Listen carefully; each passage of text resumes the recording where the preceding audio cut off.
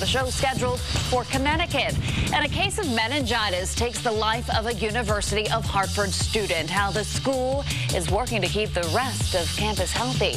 Thanks a lot for joining us this evening. I'm Audrey Kuchin. We're learning more about the University of Hartford student who died this weekend from a rare infection, bacterial meningitis. Tonight, how the school is responding. Fox Connecticut's Mike Greifsick joins us to explain if anyone else will be at risk. Mike?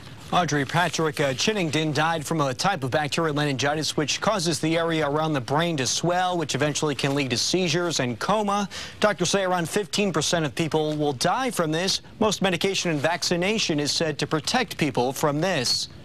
The University of Hartford says Patrick Chinnington lived in an off-campus apartment in West Hartford, but his case kept the on-campus health services open today in case students had any fears they would also be affected. It's kind of a close-knit community here, so things spread pretty fast. I wasn't as scared as if the student had lived on campus, but the school did do a really good job of kind of raising awareness about meningitis. The university says its students are required to receive a vaccination for this type of meningitis before enrolling.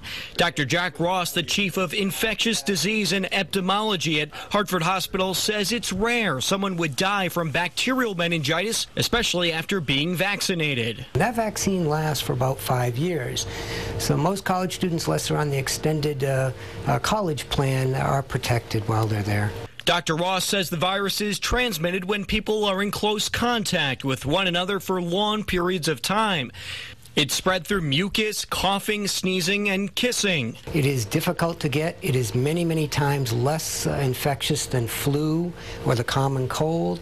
And generally, you have to have prolonged contact within about 3 feet of somebody or less. The university is working with the West Hartford Bloomfield Health District to ensure no other students are affected, including those who lived with Chinnington at his off-campus apartment. Everybody is healthy and everybody was seen by their medical provider and was taken care of appropriately according to the medical provider. UHeart's on-campus health service will be open for extended hours through Wednesday. It advises anyone that's had close contact with Patrick during the past 3 weeks and has these symptoms on the screen to visit an emergency room. Mike Greifsick, Fox, Connecticut.